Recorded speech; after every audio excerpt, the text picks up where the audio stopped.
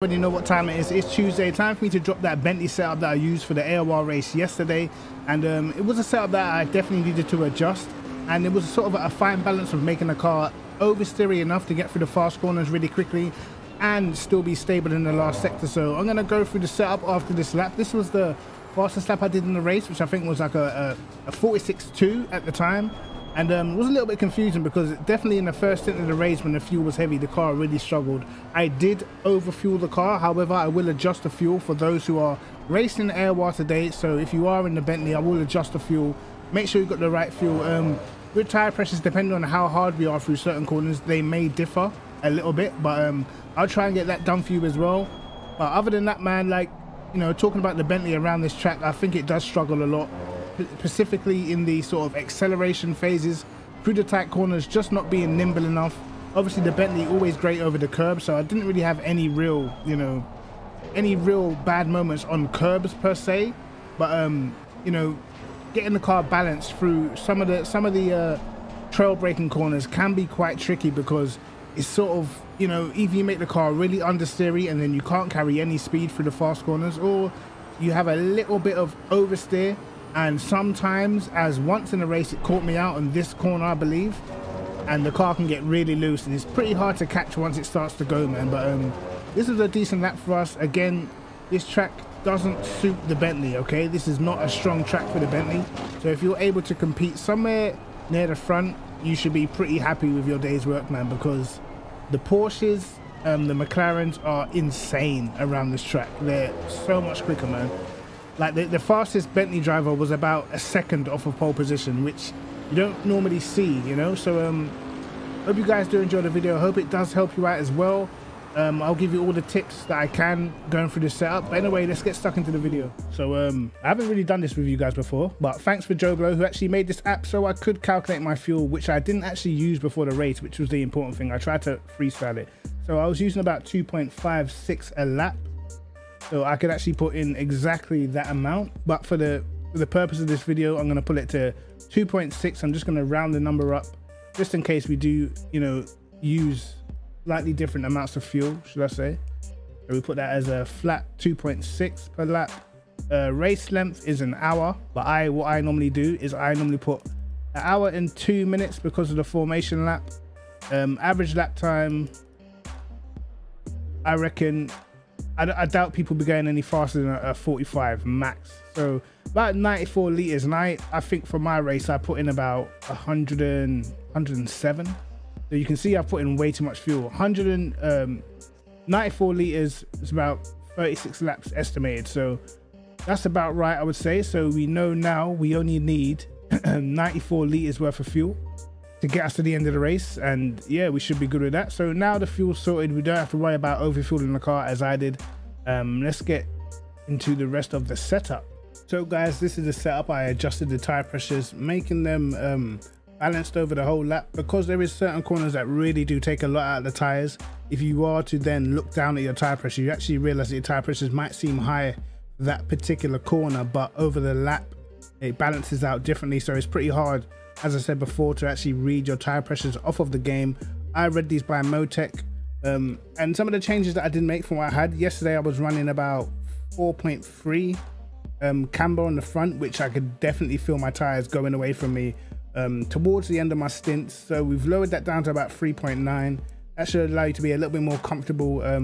Definitely the first thing you'll notice when your tires go is the braking. The lack of braking into the tight hairpin corners will be the first sign that your brakes are starting to go. Not your brakes are going, but your tires are going, but it almost gives you the illusion that your brakes are going. We actually went down on the rear toe. I think I was running about 1.2 minus on the toe, and that was to get the rotation in the car. But in hindsight, I think that's what may have given me the you know, a little bit too much oversteer at points where the tires were starting to wear a little bit. So I'm putting it down to that. I think it was having the toe too far negative, but we've put that down to minus 0.04. So hope you guys will try that one out. Also my rear camber, I think I put down by 1 click as well. And this is a tough track on tires, man, so you really do want to keep your tires in. Electronics, we've actually gone free. I know if you're on PlayStation, you know, some people saying that the traction's harder for them, so I don't know if you want to put the traction up higher. Me personally, you know, traction free, you don't want your TC cutting in too much, man. As I said before, 94 liters. Copy the same strap for the tires at the pit stop, but run 94 liters in the race.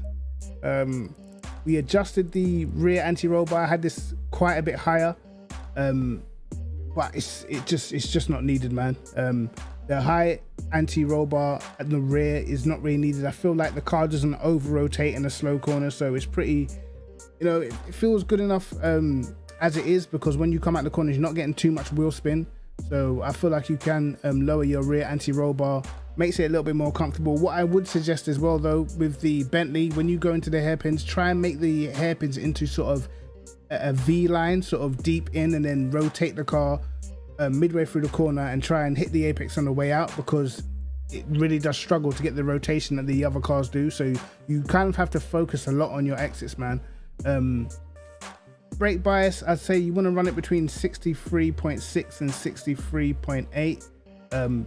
Test it out, which one you guys prefer. Steering ratio, again, that's down to you. Some people like it on 12, I like it on 11.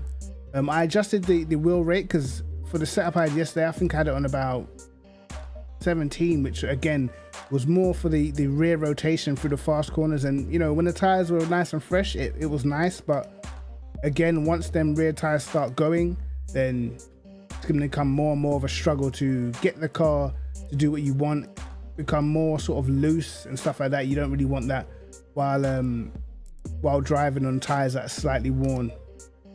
Again, the dampers, I'll give you guys a quick look at that. I don't think I changed the dampers too much. We'll keep them like this and forward it to the aero balance, which I went a click down on the rear ride height. I was running 75 when I clicked down to 74.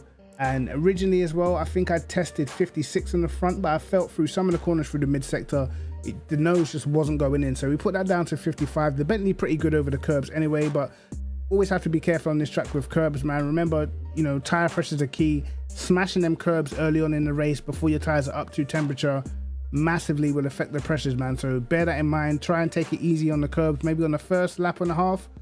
After that, the Bentley can just do what it does when it comes to curbs. Absolutely monster them. As you put my front brake bias on 4, sorry, not bias, my front brake ducts on 4.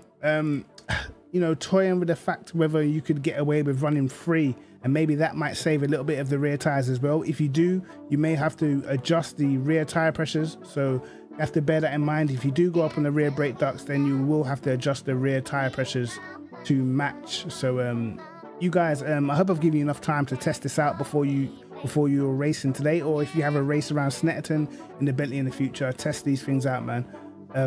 But yeah, other than that, guys, man, the setup pretty decent. All right, pretty decent. Okay, so I hope you guys do enjoy the setup. It's Kryptic TMG. Like and subscribe, hit the notification bell to catch my videos first, and peace. Until you die, we are when the sun comes up.